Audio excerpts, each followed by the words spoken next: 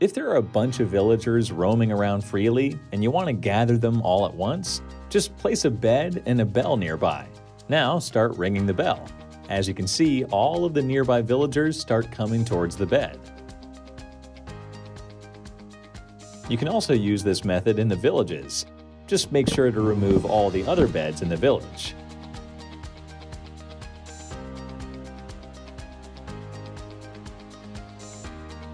This works in the Nether too.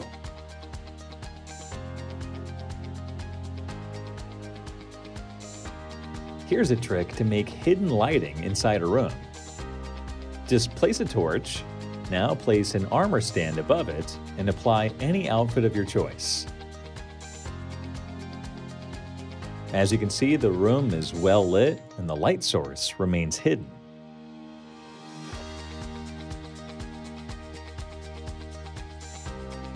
A few more things you can do with torches are place a dragon head on the item frame and also place a torch on the same block.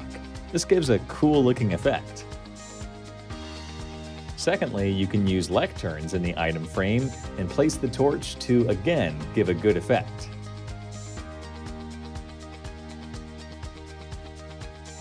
If you've got wooden doors for your house, just place a few sand blocks above it. This way, if the zombies break the door, they still won't be able to enter your house.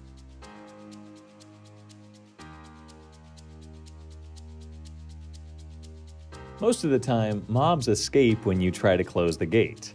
Rather than using a gate for the fence, you can use a single wall. This way you can enter and exit, but none of the mobs can.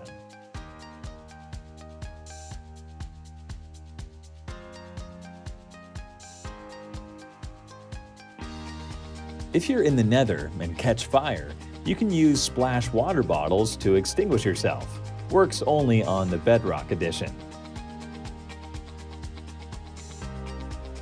While blocking up like this, you tend to waste a lot of blocks, such as these.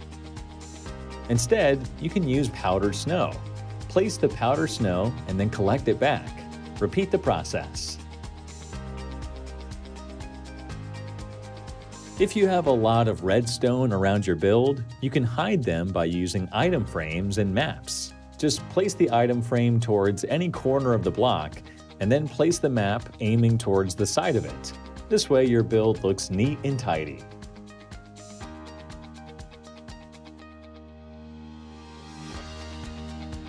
If you've gotten bored of this old bridging method, here's one of the quickest techniques. Place a scaffolding. Now keep spamming on the same block to add more. Once you see them falling, just add any random block and repeat the process.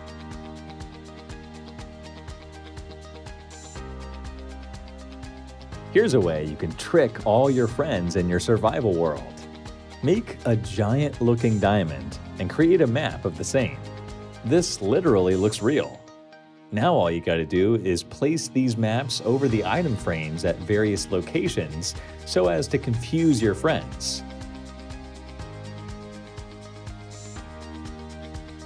You know piglins give random items in return for gold.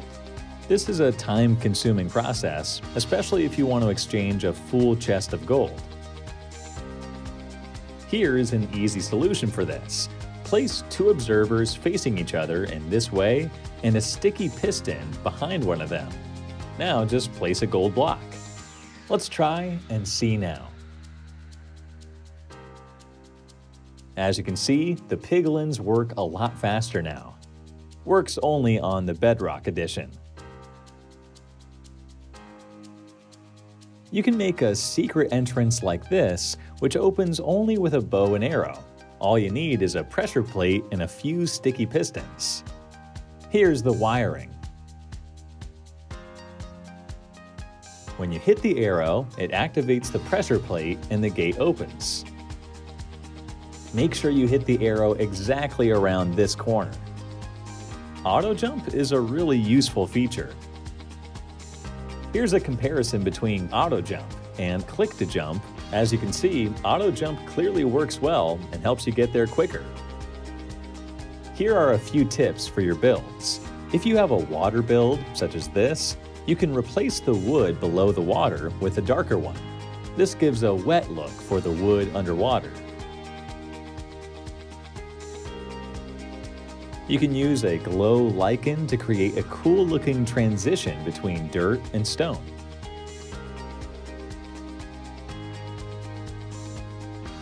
You can give these fences a good look.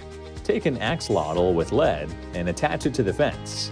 Now grab the axolotl back with a bucket. As you can see, we get a cool-looking design for the fence. If you're building a base somewhere in the middle of an ocean, since you can't build directly over the water, you've got to start building up from the ground.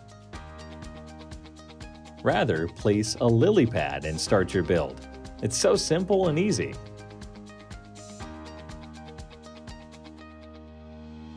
Here's a fun trick.